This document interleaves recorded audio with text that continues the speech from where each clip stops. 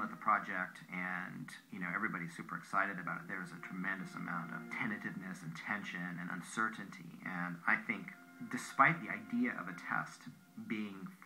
primarily for the cinematographer, it's a chance for him to fail without, or her to fail without it costing the production too much time and money. The reality is that you can immediately get the whole machinery behind you on board and confident if you can find a look right away that everybody gets excited about, making that lead actor or actress